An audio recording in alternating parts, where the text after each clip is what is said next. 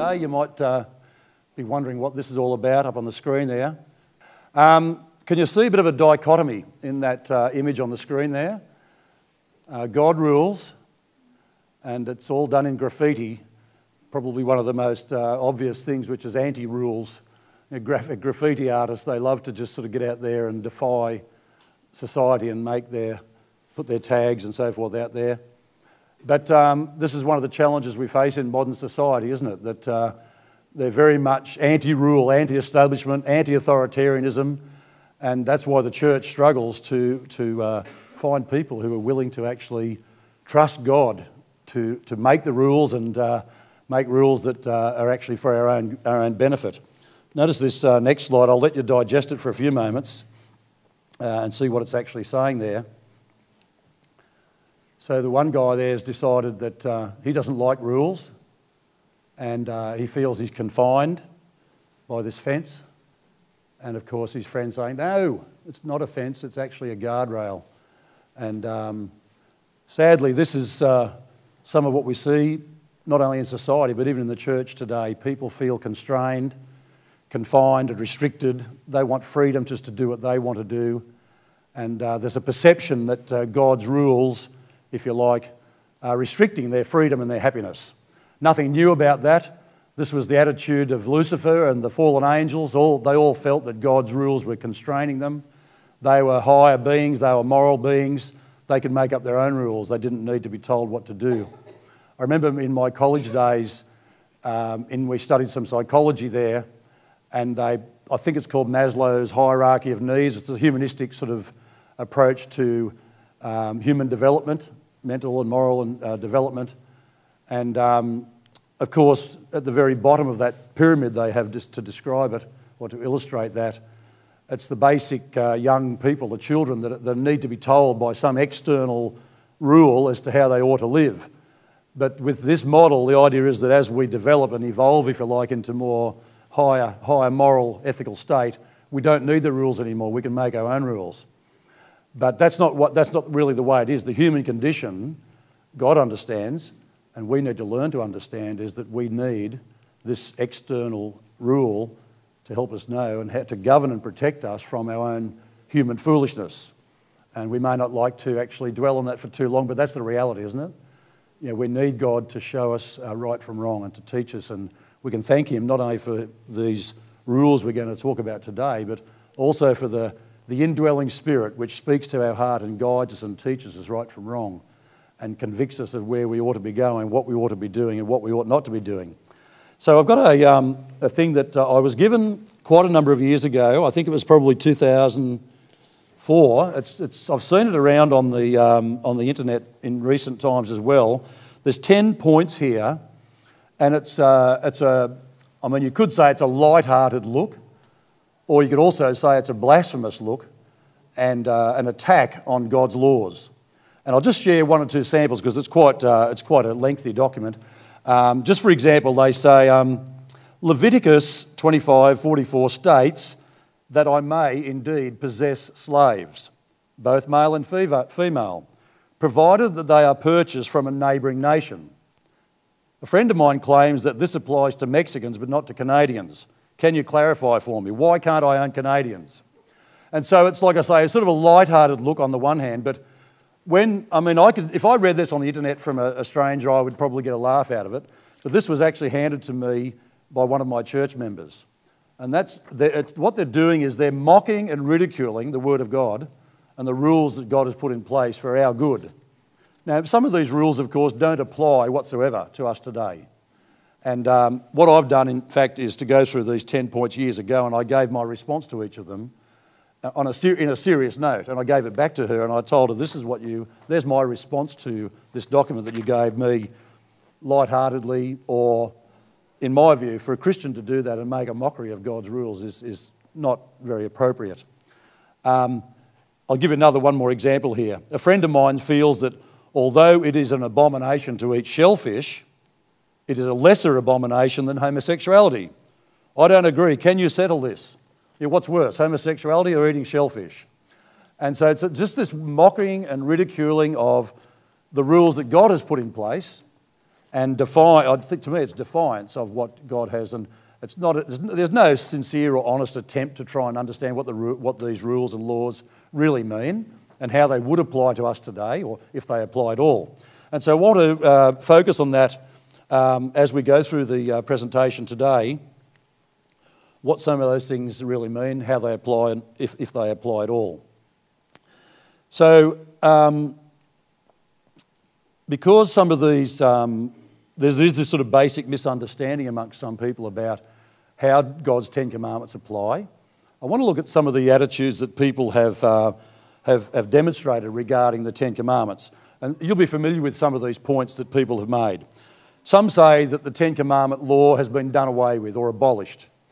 And anybody who's been out studying with evangelical Christians will be challenged by some of these ways that they say that they don't want to keep the law. And it's particularly, of course, because of the Sabbath issue. They're quite happy to accept the 9 commandments, but the fourth one is actually quite a problem for them. So they argue that the law's been done away with or it's been abolished. Or they might say, for example, oh, well, the Ten Commandment law really only applies for the Jews. It's not for all of us it's Christians or anyone else, it's just for the Jews. It's a Jewish law. And so they try and diminish its power by saying that. Or they might say Jesus fulfilled the law. When he came to this world, he even said himself, he didn't come to destroy the law, he came to fulfill it. And so in fulfilling it, it's no longer binding upon us as Christians, as Jesus followers. He's done it all for us. And it's a bit like the cheap grace idea where we just have to love Jesus and accept him as our saviour, and he's done it all before. It's all been done by him, completed at the cross. We just simply go and sing a few songs of praise and thank God and get on with our lives whatever way we may want to, without the constraints of a law telling us how to live our lives, particularly what to do with that 7th day each week. They might say that the Ten Commandment law has been superseded by the law of love. Just love God and love your fellow man. That's all we're required to do. Don't get into all the detail and prescribe for me how I ought to live. We don't need that. We are now, that law's been superseded by the law of love. And that's all very nice sounding also. Or they might say it's been nailed to the cross. You know, they can pull a Bible verse out of Colossians there and say, look, see, there it is. Even the Sabbath is mentioned. The Sabbaths have been nailed to the cross. And they'll argue that point that it's all been completed, it's all been done away with. Jesus did it all for us. It's no longer binding upon us. And then finally they might say, and perhaps rightly so, that the law has been written upon our hearts. As it says in Hebrews chapter 10 and other places also, that the Lord promised to write his law upon our hearts. And praise God, that's what he intends to do and what he wants to do, and he is doing if we will cooperate with him. But nonetheless, that does not in any way diminish the force of the Ten Commandments as God gave them in stone. As we see this image here, they're being crushed and trampled upon. So having the law written upon our heart, having them internalised, is a bit like that the pinnacle of Maslow's hierarchy of needs. Once we get to that place where we have God's law written upon our hearts, well, perhaps we don't need to read our Bibles and dig out every week what the actual Ten Commandments tell us, because we've so fallen in love with God, we so appreciate and value his law that we've internalised them. They've become a part of us.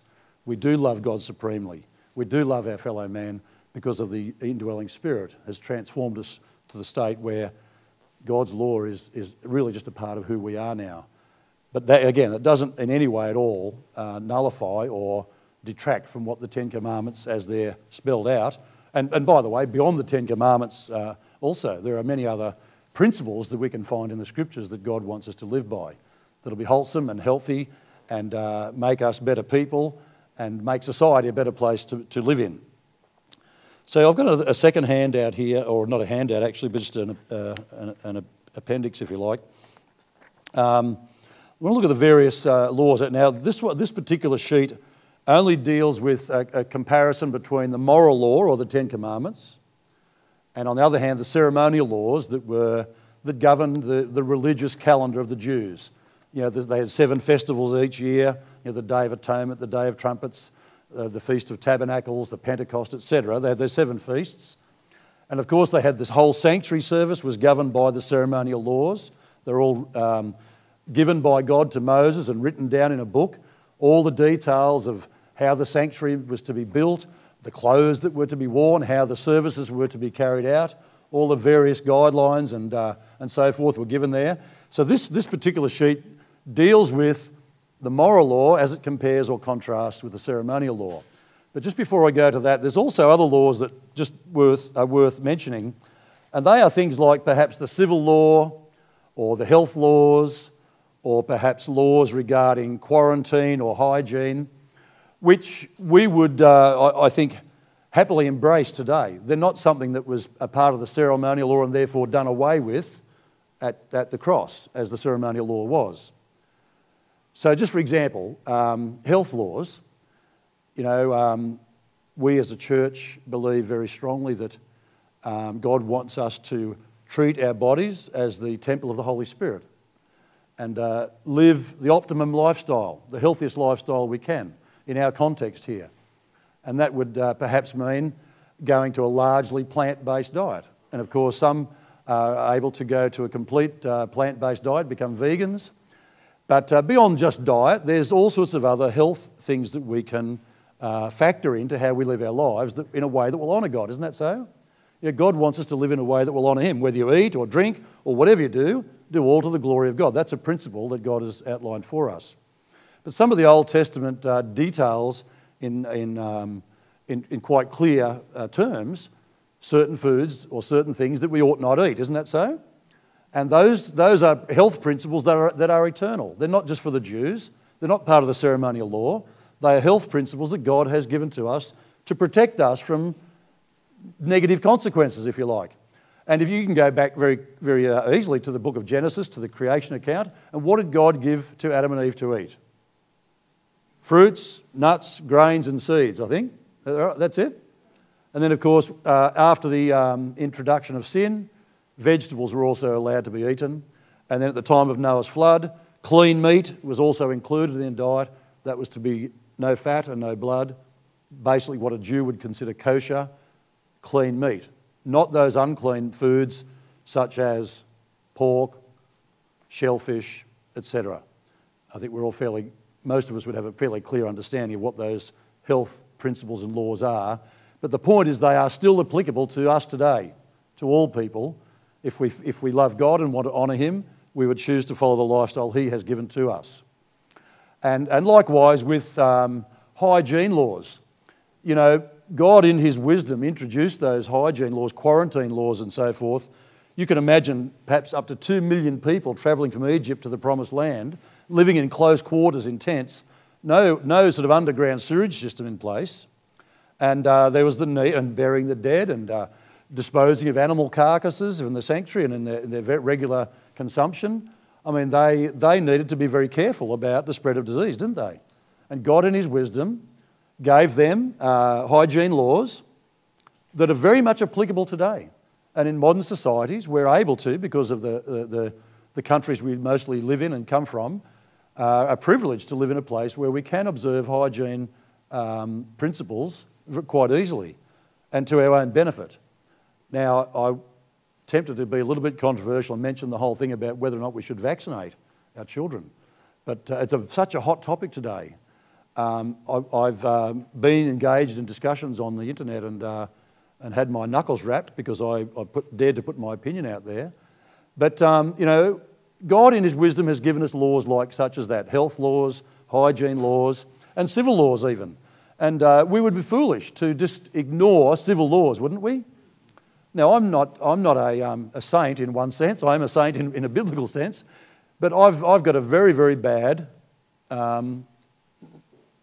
record in terms of my driving on the road with traffic regulations and so on. And I'm happy to say that that's mostly in my past. Since I became a Christian, I've become a bit more sensible, and I've only sort of inadvertently done something like use my phone while I'm driving and paid the penalty because I got caught.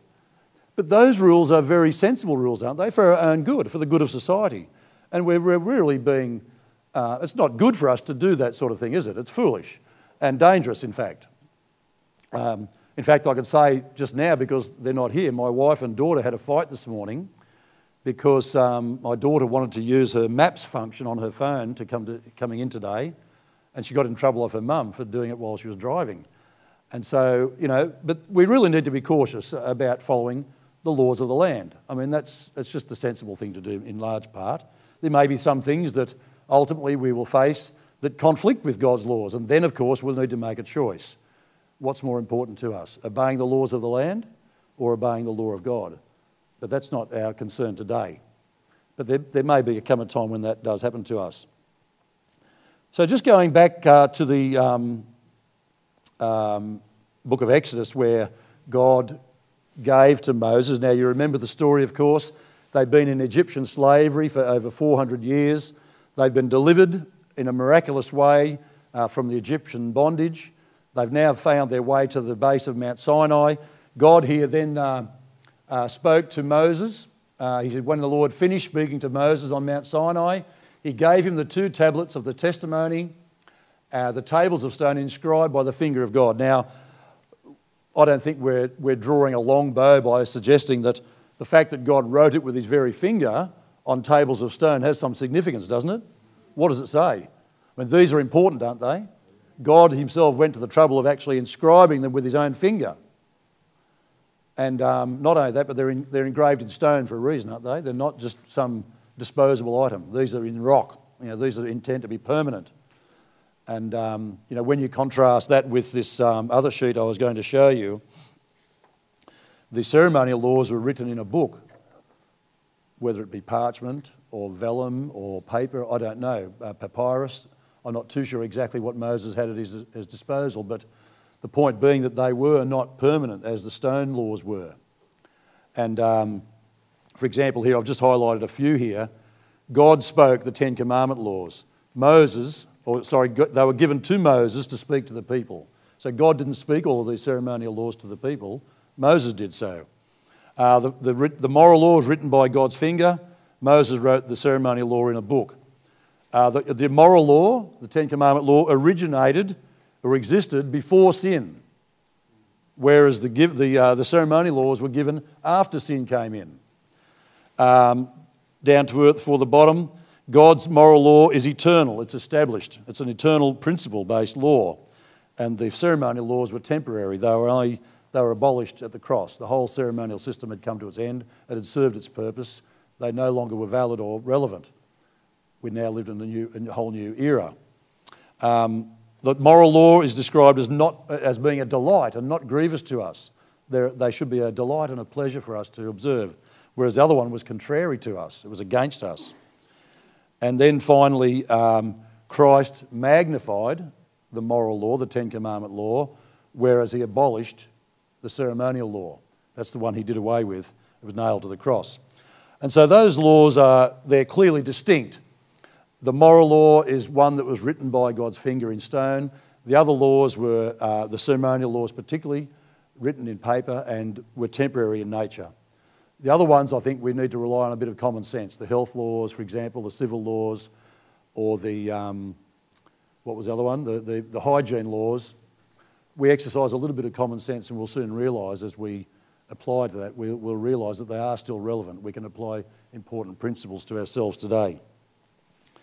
So even though it was around, say, 1440 BC when God gave these to Moses at Mount Sinai, there's a very clear biblical evidence that these laws applied beforehand. In fact, you can go right back to the very beginning of the Bible account and see that the moral law, the 10 Commandment law, applied right from the very beginning, didn't it? Now, it may not have been explicitly stated until after sin came in, but it's very clearly my conviction that the moral law has existed throughout eternity. It may have been applied to our circumstances here on earth. For example, the Sabbath. I mean, has there always been a Sabbath kept in the universe, in heaven? Considering, for example, that it is a memorial of God's work of creation. 6 days God did it, and then he rested on the Sabbath and established that as a memorial of what he had done. But nonetheless, the principles remain. They are eternal principles. And so you could look, there's a chart here, and I'm happy to produce some of these. I'll give them to Harut on his resource table. They're not today, but I'll put them there as a resource if you want a copy of these sort of charts. And on the first column over here, it lists how the law applied, the moral law applied from the time of Eden through until the time of Mount Sinai. There's 3,500 years of Earth's history. That's if you accept the fact that, or if you accept the view that the Earth is 6,000 years old, of course. So there's a 3,500 year period where the Bible does point out and illustrate where these 10 laws were actually, you can find them there in the Scripture. And they're all the references are found there for you, each of the 10 commandments. And likewise, the idea that the law has been done away with or abolished or fulfilled by Jesus is a nonsense also, because you see here evidence in the New Testament of how the 10 Commandment law still applies from that point forward. And so there's no doubt, any semi-serious Bible student can find out for themselves that the 10 Commandment law is not something that was applied for the Jews. It wasn't given at Mount Sinai at all. It was put in writing, but it was always there.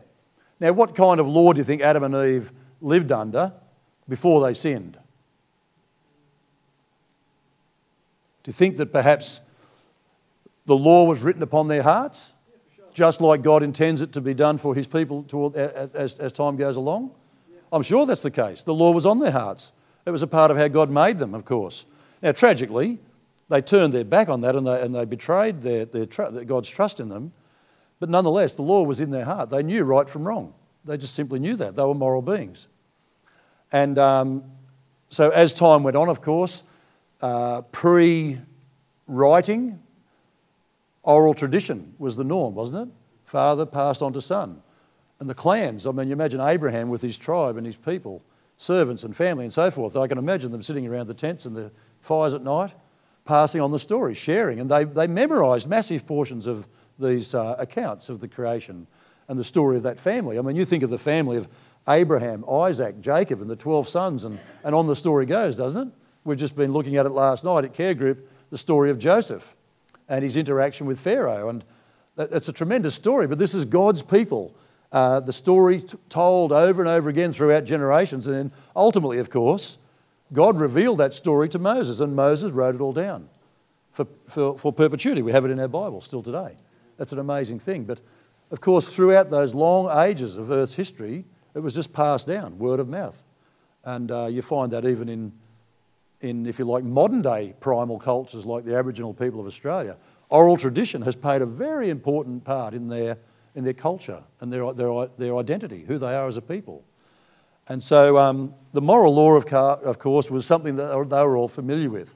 Now, let me also say that their time in Egypt made it quite a challenge for them, though. In slavery for long periods of time. You think Australia's history is only a couple of hundred years long.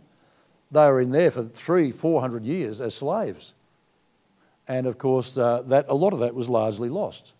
And you can see that on their journey from Egypt to Mount Sinai to the Promised Land. They were stubborn. They were stiff-necked. They wanted it back the old ways. You know, they were used to this kind of life. You know, they wanted the flesh pots and the quail, and they wanted to do things their way. But God had a better way, didn't he? You know, he had the perfect food for them. Their sandals didn't wear out. They didn't get sick, you know. God was there with them, wasn't he? But they were stubborn. And just like we are today, we sometimes resist doing what God wants us to do. But we need to learn to submit, don't we? And do what God has told us is the right thing for our own good. That's what the law is about. It's not there as a burden and to curse us and constrain us from enjoying life. Of course he wants us to enjoy life, but the laws are there for our good, whether they be hygiene laws, health laws, civil laws, or moral law. They are there for our good. And praise God for that. You know, as families, as parents, you know, we're not going to let our children grow up in a household of chaos, are we, or anarchy? We need to put constraints on them, don't we? I mean, I grew up in a neighbourhood where it was Housing Commission, fibro, and an alcoholic father that was never there, and mum raising 5 children, working a full-time job, you know, feeding, washing, ironing, cooking, cleaning, the whole lot. We kids are out in the street having fun. Now, it wasn't a breakdown of society's order. There were constraints in place still, but there's sadly today it's not the same. You can't just let your kids go out and play on the streets like we could. And some of you could remember doing the same kinds of things, but there always needs to be some constraints on our human behaviour, our interaction in society, whether they be villages or cities or nations or families, no matter what it is. And of course, most importantly, constraints upon our own personal behaviours and attitudes. You know, we really need to be under God's lordship. And I mean, there's the starting principle, isn't it? That's the starting point. Submitting to God as our Lord and Saviour, allowing Him to be the Lord of our lives in very practical day-by-day ways, allowing Him to guide the decisions we make, the attitudes we cherish, the way we treat each other. And of course, you know, we will grow and learn as we develop in our Christian experience. And we don't want to set ourselves up as any paragon of spiritual virtue. We're all on a journey, aren't we? And whether we're advanced or tagging along behind or new to the faith, you know, we need to be patient with one another. You know, live by setting a good example, but don't be there bashing people and telling them exactly how every detail of their life ought to be lived. But God has brought us all into community for a reason, to encourage each other, to pray for one another, to live out the Christian experience in our life and be a good example to other people. You know, there's a caution there, a warning about becoming a stumbling block to the younger members of the faith and ensuring that we are living out a good Christian example to them. Now, let's take a risk here. Okay, let's move on to my next point. Going back to this idea that some people have that the law was given to humanity, or the Jews, if you like, at Mount Sinai, and sort of ignoring the fact that the law existed right prior to that. What does that statement say? Where there is no law, there's no transgression. You know, God is not going to accuse us of being guilty sinners if there's no law known to us. I mean, imagine if you were pulled over by the policeman and he said, "Oh, you just went through that red light." But there's nothing actually on the statutes that says it's illegal to go through the red light. You know, that would be a nonsense, wouldn't it? We wouldn't accept that. We'd be going to court and saying, well, hang on a minute. There's nothing in the road traffic handbook that says I can't do that. Why are you even calling it, you know, to question? You know, just this morning on the way to church, we were driving along Glebe Point Road, and I'm easily distracted, unfortunately, and I was probably talking to somebody. And next thing you know, there was a car in front of me and it was completely stopped at a pedestrian crossing. And I had to actually go up beside it, and I went up and stopped as quickly as I could on the crossing, actually. And there was a lady about to walk across. But the car in front of me had no brake lights. And so I had to reverse back, and we just wound the window down and said, look, your brake lights aren't working, and you know, almost caused a bad accident. But it was partly my fault. I was distracted. But you can imagine if there was no road rules. Have you ever been to Cambodia or Thailand? Sorry, Julie. You know, these places where it's just a bit of a free-for-all. I'd never been to those places. I've been to Rome, and it was quite an experience. But you know, it can be quite chaotic, can't it? And they say 1 in 3 people who go to Southeast Asia end up getting hurt, you know, or killed or something like that. It's quite a dangerous place. Sorry? Baghdad could be even worse. Yeah, you'd have roadside terrorists there to contend with as well. But the point is that, you know, where would we be without rules and regulations and laws? You know, they're for our own benefit, aren't they? They're for our good. And God has known this. The laws of His laws that He's given to mankind have always been there. They may not have been in writing, but the people were aware of them, you know, by and large. Those, of course, who chose to separate from following after God and live there, and you've got, you know, Nimrod and the whole Tower of Babel and the flood of Noah's time, because people chose to ignore God's laws and do their own thing. What did they do? I mean, a complete breakdown of society. Every man did what was right in their own eyes, and the place became so corrupt that God couldn't stand it anymore because they chose to ignore the laws that God had given to them, and they lived in outright rebellion to God. And that's, sadly, where our society is heading today, isn't it? Jesus said, just like it was in the days of Noah, so shall it be in the days of the coming of the Son of Man. And as Christians, as followers of Christ, we have a responsibility to be beacons of light, don't we? To be morally upright in all of our dealings with our fellow citizens in the world, and most importantly, of course, amongst ourselves. You know, treating each other with love. Jesus said, by this all men will know that you are my disciples if you have love for one another. And that love has to be, of course, manifest in action. One of our young people and I'm pleading for your understanding and support here. I'm not doing this to in any way hurt her. But at our care group last night, she announced that she's pregnant. She's a single mum already, and she just wanted to put this out there to let us know that she's having a baby. And you know what? There was a long, awkward silence. I don't really know what she's going through, but this is the fact. This is what we have to deal with, isn't it? She's part of our church family. And despite the fact that she's made a foolish mistake, and this is her situation now, isn't it? And we as a church family need to get behind her and embrace her and love her. And I was able to talk to her quietly, briefly, and said, look, whatever help you think we can offer you, please ask. Let us help you. And, as a church, we need to be able to do that, don't we? And I know that this church here at the city is made up of vastly diverse peoples. But nonetheless, there's one thing that binds us all together, isn't there? We all love the Lord Jesus Christ. He's our brother. And we want to honour him by the way we live, don't we? And particularly in this area of how we treat one another. And I'm happy to confess, I'm not the easiest person to get along with. As I said last week at AYC, I was pleased to see some of our folk going down the front, responding to these appeals. I went down because I have this problem with impatience. And, I need God's help, just like we all do, with different issues we struggle with. But nonetheless, I've got an issue that I want your understanding over and your prayers for, because I want to live in a way that will honour God and also will make you feel happy to be a part of this organisation here, this group, this family. And despite my shortcomings, I want to be a part of it too. I love being here. But we all need to work under God's lordship, and by God's grace, he will give us victory over those things that trouble us. And I hope and pray that as a family here together, we can do that. Now, I better move on. So going back even further, so just after the fall of Adam and Eve, of course, the story goes on quite quickly to announce the arrival of Abel and Cain, or Cain then Abel. But before long, we've got this scenario. Why are you angry? So Cain had brought along his fruit and vegetables as an offering to God.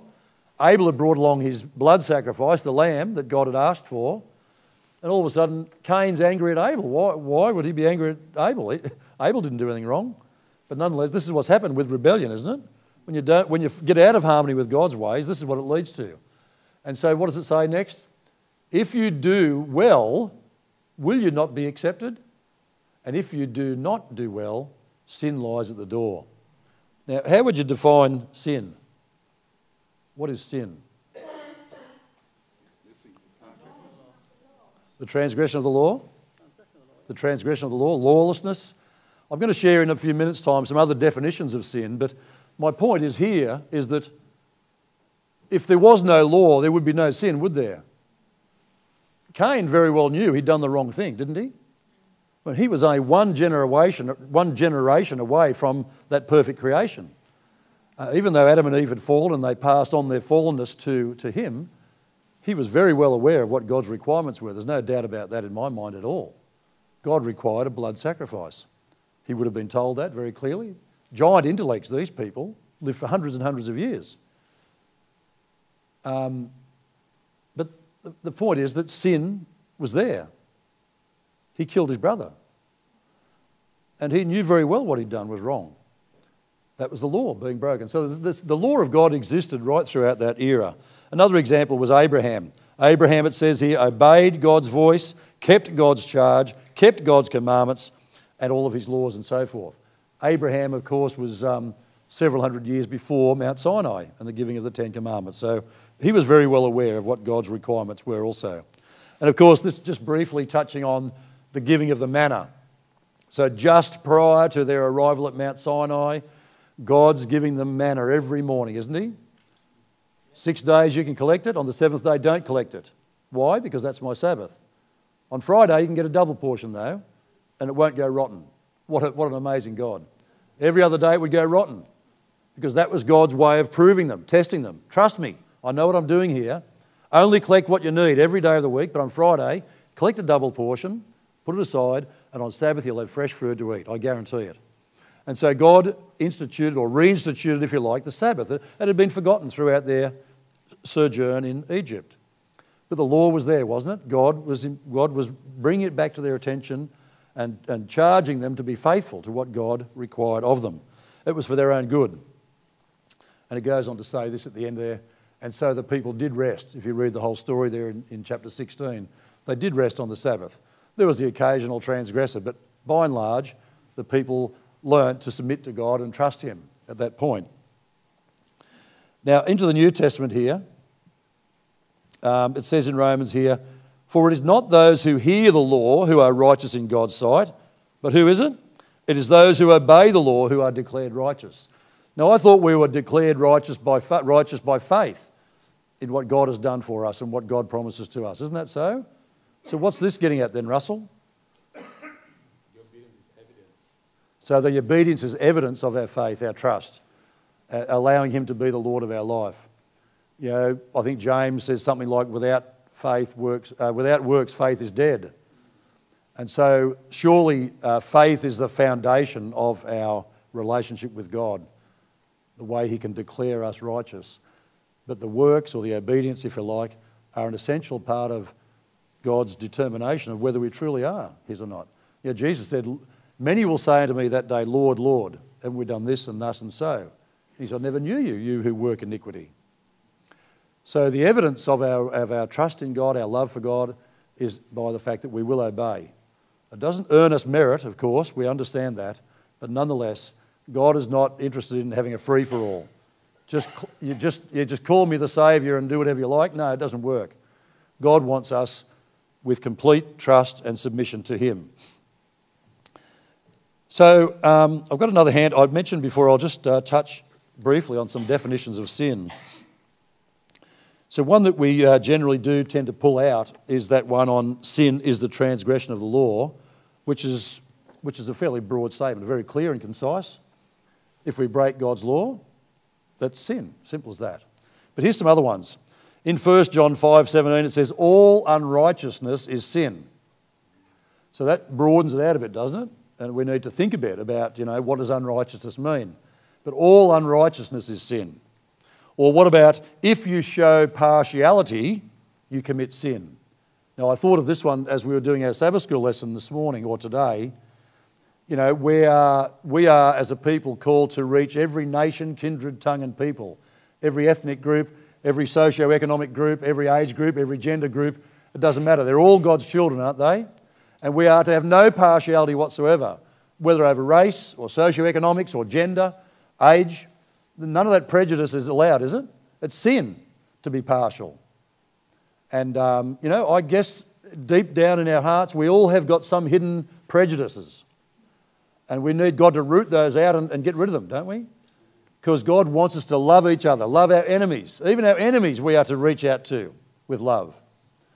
And only by God's grace is that possible. So God wants us to seek that sort of an attitude that Jesus had, the attitude that Jesus portrayed.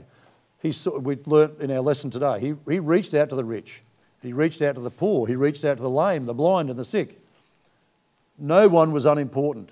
Every single one was important equally to God, weren't they? And they ought to be to us. And I'm sure I'm preaching to the choir here. But nonetheless, we need to be reminded at times that, God has given us this challenge to love people unconditionally, no matter what their circumstances may be.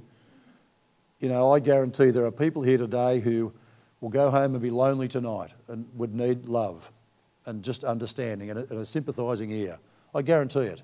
I get like that at times. But thankfully, I've got a family at home that I can talk to. Some don't. And so this is the family that some people rely upon to show sympathy and love and acceptance. That's a part of the law of love, isn't it? And to be partial in any way is a sin. James 4:17 says, to not do good is sin. So sins of omission. Things we ought to do, but we don't do.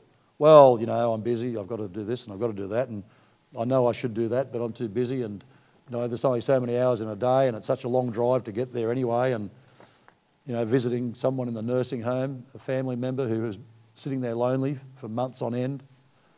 It's a good thing, isn't it, to go and visit the homeless, the widows, the poor, the fatherless, that need our care and love. I've got an auntie, the only one left in that generation in our family, quite severely demented, in a nursing home. But you know, when we go there, she just absolutely loves it. She hasn't got a clue who we are, but and we can have a lot of fun with her. But you know, it's just our duty, whether they understand it. But she probably forgets 5 minutes later that we've even been there. But you know, there's a great blessing in doing something good like that for other people, just because it's good, and it's actually wrong to not do it. A proud heart is also sin, and I guess one of the 7 cardinal sins, I think, listed in Proverbs is pride. And that's the human problem, isn't it? Pride. It was Lucifer's problem, that's for sure. And it was certainly Nebuchadnezzar's problem. Is this not great Babylon that I have built? And, you know, we need to be seeking God's help dealing with that proud human heart condition.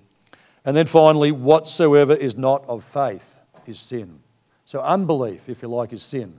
What prevented the children of Israel entering the promised land? Unbelief. What's keeping us here in this old world now? Unbelief. It's not actually reaching out in simple childlike faith and accepting what God has promised us.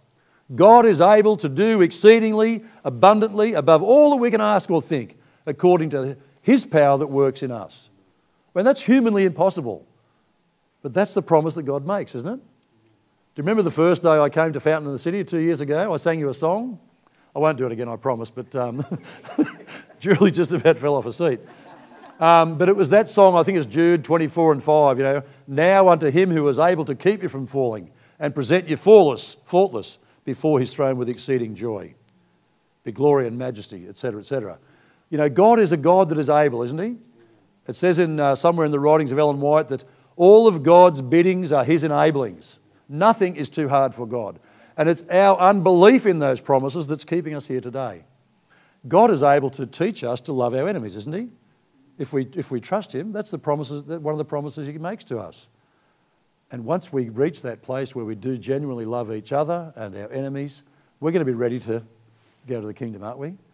We can't go there while we're still squabbling and backbiting and selfishly looking out for our own interests and not being concerned about the needs of others. Just briefly touching back on the issue of the ceremonial law. Circumcision is nothing, uncircumcision is nothing. Whether you're a Jew or a Gentile, it doesn't matter a hoot. This doesn't matter to God at all. But keeping the commandments of God is what matters. Not because they earn us some merit or some closer place to Jesus in the kingdom, but because they're there to protect and preserve us from harming ourselves and each other, isn't it? This is what matters. God wants us to trust Him, not on the outward observance of these other things like circumcision and maybe even keeping the Sabbath as some way of thinking we're making God happy by doing so. What matters is keeping the commandments from the heart. Certainly including how they're spelled out. I don't want to diminish that at all. But it needs to come from the heart.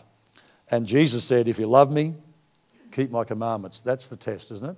If we truly do love God, commandment keeping won't be a problem whatsoever. We will be absolutely delighted and looking for ways to please Him. And that's the experience that God calls us to. You should be familiar with this. I'm just going to quickly flip through this here to finish up. Love God with all your heart and soul and mind is the first commandment. The second is like that. Love your neighbour as yourself.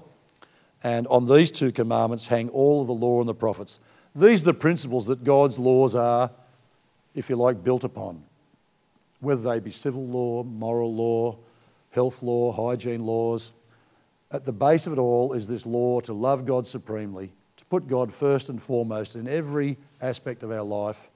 And it's easy to stand here and say that, but when we go home and where the rubber meets the road, we'll face challenges. It's not, I'm not saying that this is something we'll just click the finger and it's all going to happen, but God wants us to move in this direction of putting Him first and foremost in every aspect of our lives and seeking to love our neighbour as ourselves. I heard it once said that what that means is that we ought to love others as we loved ourselves before we found Jesus. Self-love is, to me, one of the sins we need to overcome. Now, I mean, that you could open up a whole sermon on that topic, but the point is that love for others, love for God, is what's the underlying principles of God's law. That's a very good point, Yeah. So I think it says God first, then others, and then ourselves, maybe, if we have any love left. I want to just conclude in Galatians chapter 6 and verses 7 to 10. I can see Peter's over there raring to go to come and sing us a beautiful song. Galatians chapter 6 and verse 7. It says here, do not be, this is probably finishing on a little bit of a negative note, apologies for that. Do not be deceived, God is not mocked. For whatever a man sows, that he will also reap. For he who sows to his flesh will of the flesh reap corruption. But he who sows to the Spirit will of the Spirit reap everlasting life. Let us not grow weary while doing good, for in due season we shall reap if we do not lose heart. Therefore, as we have opportunity, let us do good to all, especially to who? To those who are of the household of faith. You know, treat each other nicely, be kind to one another, love one another, and in so doing, we will be bringing honour to God, won't we? And we'll be building a place here that it'll be like a place of joy and delight, a place where we'll be looking forward to coming every week. And I hope that that will be your experience, that as we grow in our Christian experience, we will want to be here, to be a part of the solution, not part of the problem, but part of the solution, loving one another, building each other up, encouraging one another, and as I said, in the process, honouring God. Now, what's that song title there, Hulla? You've got switching over to it now. I just want to make a mention of that because Peter did say that. Oh yeah, so we are challenged with burdens and challenges. This is the song that will challenge us to give them to Jesus, allow him to carry them. He's the one with the strong arms, isn't he? And let us not try to carry our burdens on our own.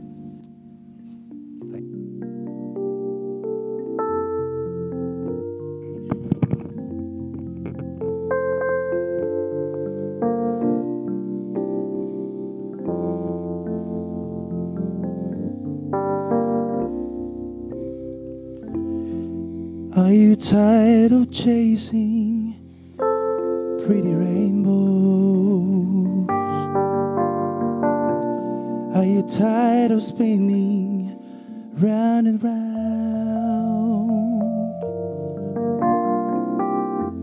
Rip up all the shattered dreams of your life and at the feet of Jesus lay them down. Give them all, give them all, give them all to Jesus. Shattered dreams, wounded heart, broken toys. Give them all, give them all. Give them all to Jesus, and he will turn your sorrows into joy.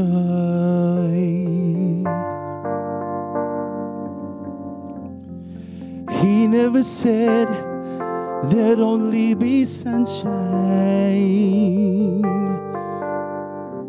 He never said there'd be no rain.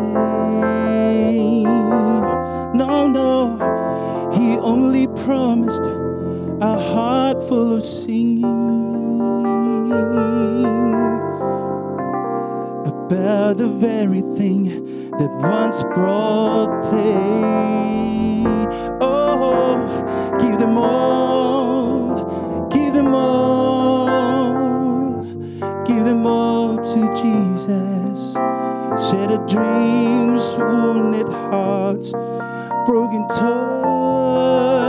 Oh, give them all, give them all, give them all to Jesus, and he will turn your sorrows into joy. Can you join me? Sing the chorus one more time. Give them all, give them all, give them all to Jesus. Shattered dreams, wounded hearts, broken toys. Give them all, give them all, give them all to Jesus, and He will turn your sorrows into joy,